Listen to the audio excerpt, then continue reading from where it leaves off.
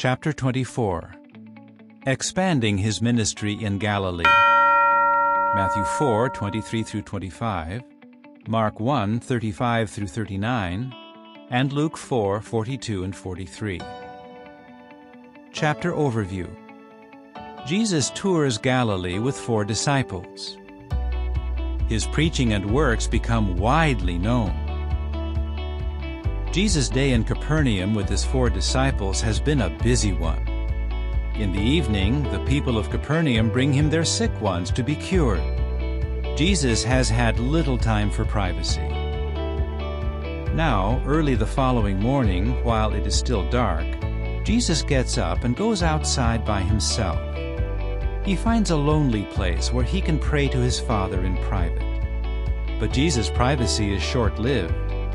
When they realize that he is missing, Simon and those with him hunt for Jesus. Peter may be taking the lead because Jesus had been at his home. Mark 1:36. When they find Jesus, Peter says, "Everyone is looking for you." Mark 1:37. Understandably, the people of Capernaum want Jesus to stay.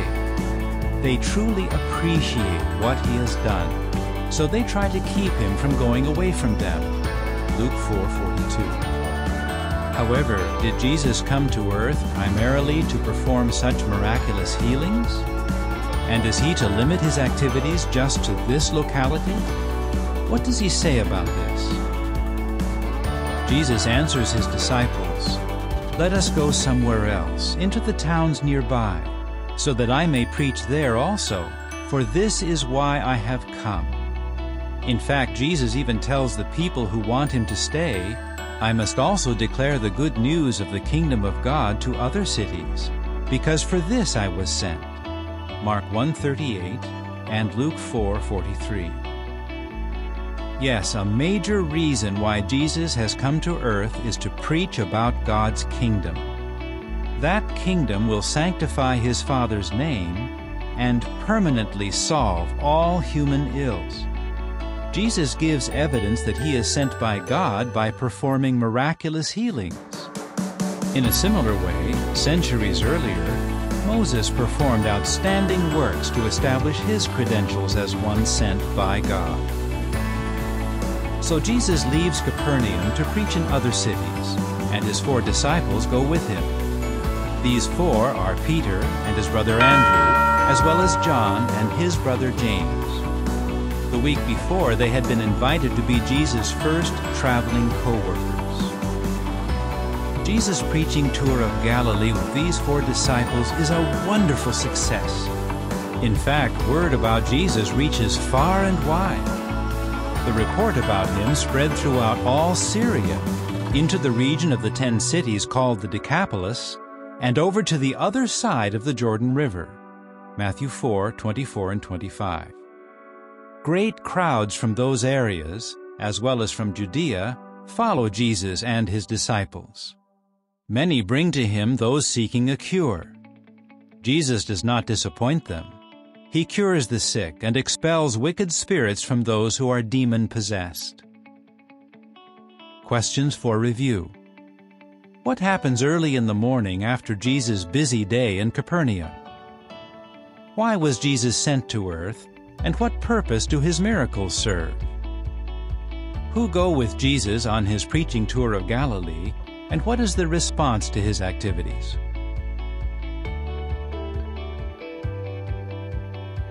Chapter 25. Compassionately Curing a Leper. Matthew 8:1-4, Mark 1:40-45, and Luke 5:12-16. Chapter Overview. Jesus heals a leper. As Jesus and his 4 disciples go preaching in the synagogues throughout the whole of Galilee, news about the wonderful things Jesus is doing spreads widely. Mark 1:39.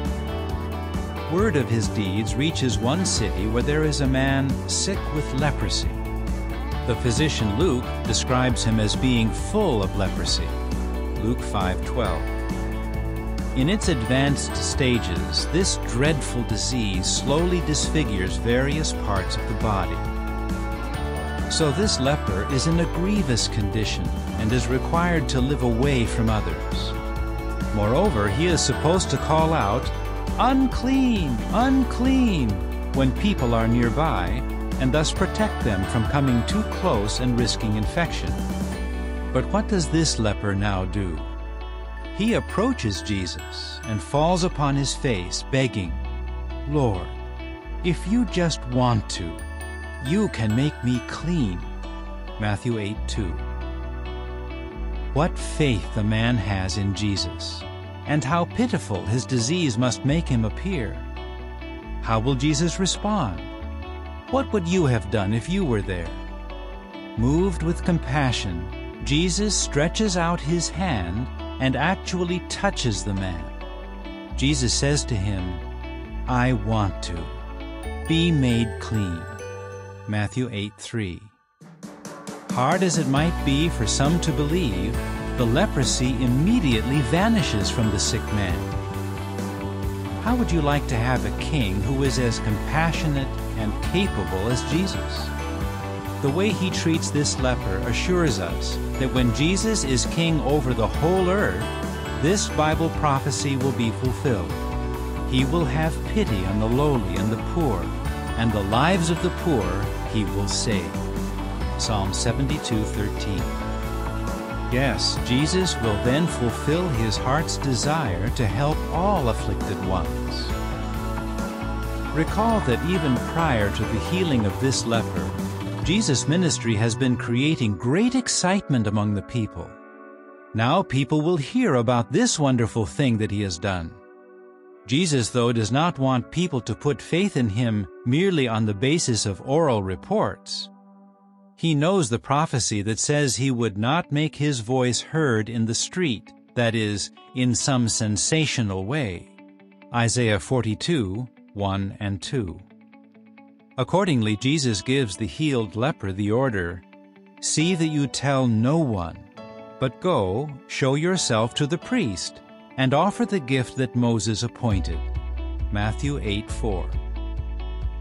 As you can imagine, however, the man is so happy over being healed that he cannot keep to himself what has just happened.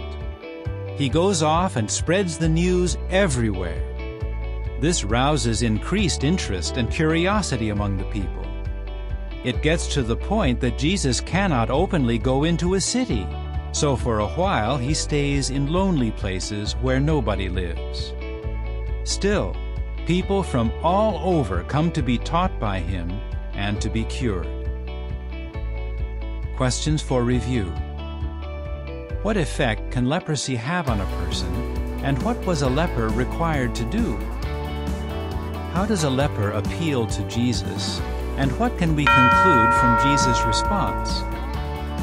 How does the healed man react to what Jesus did, and with what effect on others?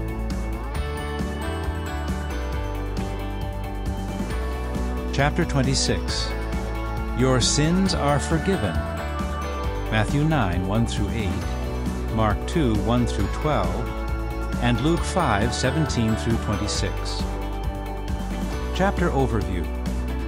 Jesus forgives a paralyzed man's sins and heals him. People from far and wide have now heard of Jesus. Many travel even to out-of-the-way places to hear him teach and to see his powerful works. However, after some days he returns to Capernaum, his center of activity. News of his return spreads quickly through this city alongside the Sea of Galilee. As a result, many come to the house where he is. Some are Pharisees and teachers of the law who have come from all over Galilee and Judea, including Jerusalem. So many gather that there is no more room, not even around the door, and he begins to speak the word to them. The stage is now set for something truly remarkable. It is an event that can help us to appreciate that Jesus has the power to remove the cause of human suffering and restore health to all whom he chooses. While Jesus is teaching in the crowded room, 4 men bring a paralyzed man on a stretcher. They want Jesus to heal their friend. Yet because of the crowd, they cannot bring him right to Jesus. Mark 2:4. Imagine how disappointing that is. They climb up onto the flat roof of the house and make an opening through the tiles. Then they lower the stretcher holding the paralyzed man down into the house.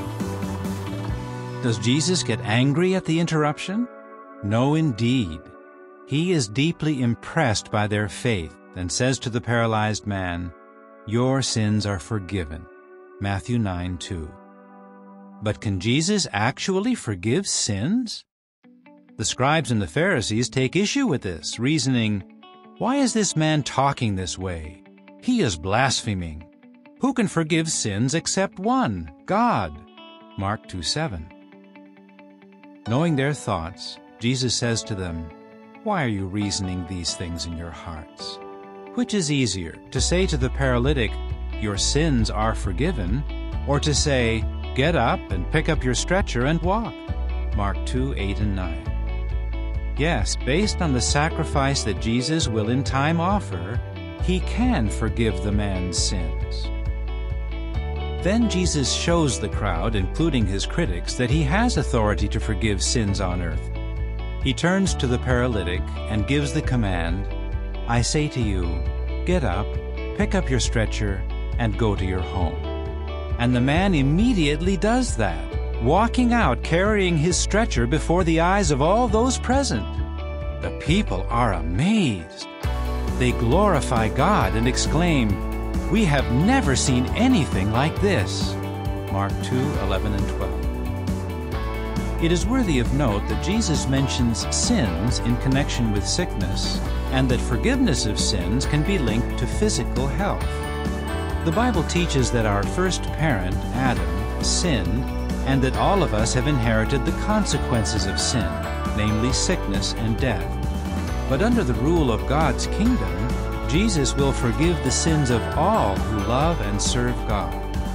Then sickness will be removed forever. Questions for review. What leads Jesus to heal a paralyzed man in Capernaum? How does the man reach Jesus? What can we learn from this event about the link between sin and sickness, and what hope does this offer us?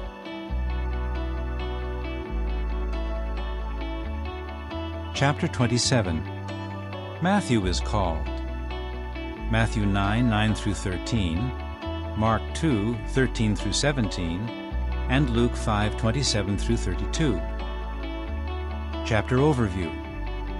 Jesus calls Matthew the tax collector. Christ associates with sinners to help them. For a short time after healing the paralytic, Jesus remains in the area of Capernaum by the Sea of Galilee. Again, crowds come to Him, and He begins teaching them. As He walks on, He sees Matthew, who is also called Levi, sitting at the tax office. Jesus extends a wonderful invitation to him, "Be my follower." Matthew 9:9. Likely, Matthew was already somewhat familiar with Jesus' teachings and the works He has performed in the area, as were Peter, Andrew, James, and John. Like them, Matthew responds immediately. Matthew describes this in his Gospel, saying, "At that he," Matthew himself, "rose up and followed Jesus." Matthew 9:9. Hence, Matthew leaves his responsibilities as a tax collector behind and becomes a disciple of Jesus. At some later point, perhaps to express appreciation for this special call from Jesus, Matthew holds a large feast at his house. Who are invited in addition to Jesus and his disciples? Well, a number of Matthew's former associates, other tax collectors, are present. They collect taxes for the hated Roman authorities